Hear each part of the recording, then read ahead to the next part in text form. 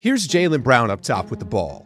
He tried to get the switch onto Curry, but number 30's fellow Splash brother Klay Thompson wasn't having it and fought over the screen like the warrior he is. Brown then said, "Okay, no problem," as he turned the corner and charged his way to the rim like a locomotive with a full head of steam. Unfortunately for the Celtics superstar, the NBA as a whole somehow allowed the Golden State Warriors to draft Trayce Jackson-Davis with the 57th pick, who met him up top and stuffed what would have been an epic ESPN highlight reel.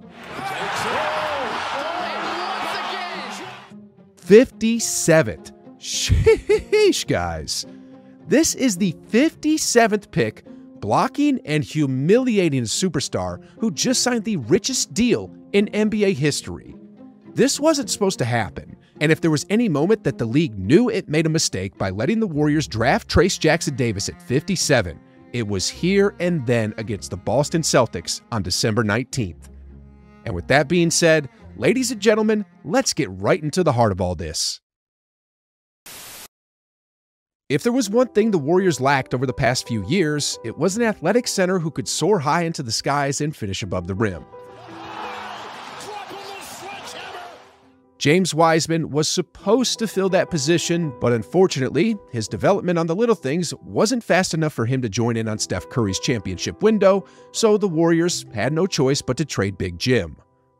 Kevon Looney, or Loon God as they call him in the Bay Area, is a solid center, a rebound machine, but with multiple hip surgeries early in his career, there was a limit to what he could do from a vertical standpoint.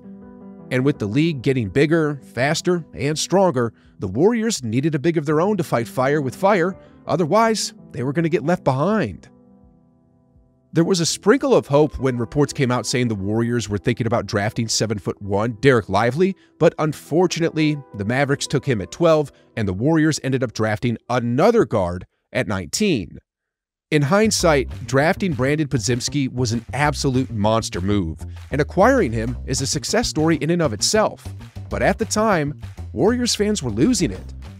Another guard when we already have a team filled with guards? How small does Kerr want to go? Is he out of his mind? These were the sentiments going around Dub Nation at the time. But anyway, as the draft was about to conclude, it happened. Somehow, some way, 56 NBA teams passed on a 6'9", 250-pound athletic beast who just averaged 21 points, 11 rebounds, and 3 blocks a game in college. He wasn't exactly Joel Embiid, Giannis, or Jokic, but he was still a monster who just finished wreaking havoc in the NCAA, and a player like that was exactly what the Warriors needed. Like, for the first time in a long time, the Warriors finally have a rim protector.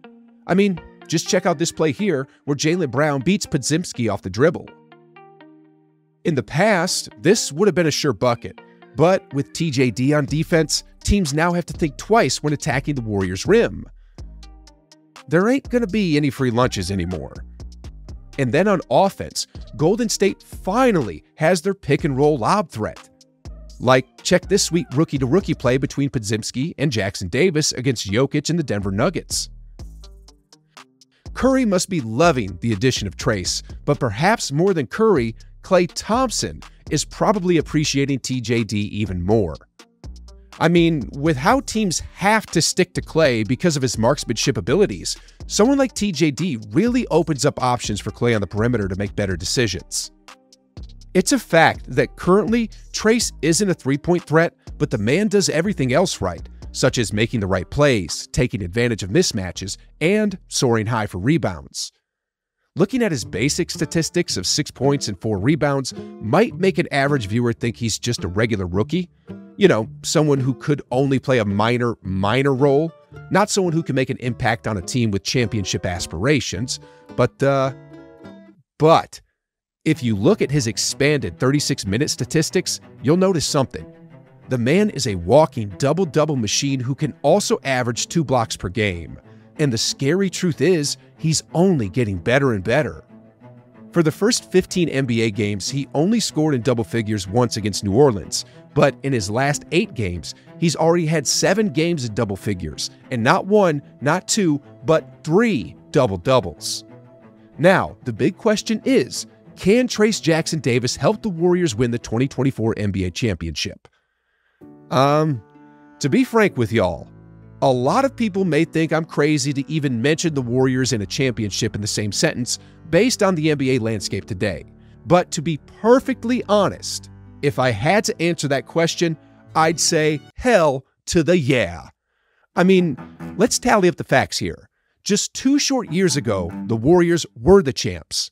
Then in 2023, they had the best starting 5-man lineup in all the NBA, but just lacked firepower coming off the bench. And now in 2024, alongside with Trayce Jackson-Davis, they now have the best bench in the league. And I can't help but think just how much better they're going to be, especially as Jackson-Davis gets more and more experience. The NBA is really going to regret letting the Warriors draft this dude. And to be perfectly honest, they had so many chances to prevent that from happening. I mean, look here.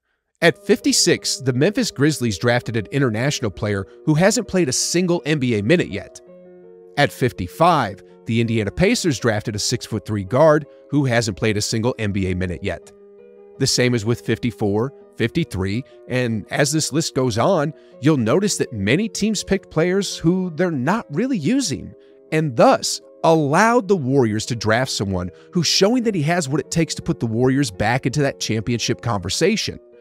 I know that currently with the Warriors hovering at about 500, they might not seem like a team capable of reaching the mountaintop of the NBA, but let's look at the facts again.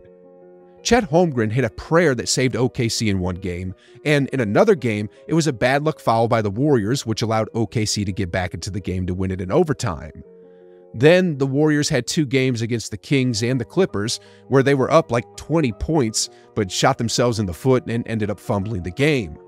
That 4-game swing could have put the Warriors in the 3rd or 4th seed today in the NBA, and we'd be having a completely different conversation right now. Then there's also the fact that there's still over half a season left for the young guns like Trayce to improve even further. The man is already developing a solid chemistry with Clay and giving the Splash Brother an outlet to make better decisions. He's already showing glimpses of becoming a good passing center. And game by game, he's just gaining more and more experience in pick-and-roll plays. In his last 8 games, Kerr's been putting him into the game for about 23 minutes per game, and with a net positive rating of 5.1, those minutes are just going to be increasing, and with more minutes, he's only going to keep improving. You know, when the Warriors finally drafted Trayce Jackson-Davis at 57, the star out of Indiana tweeted to every other team in the NBA that, "Y'all will regret it, I promise you." And the truth is, he's right. The NBA is really going to regret this.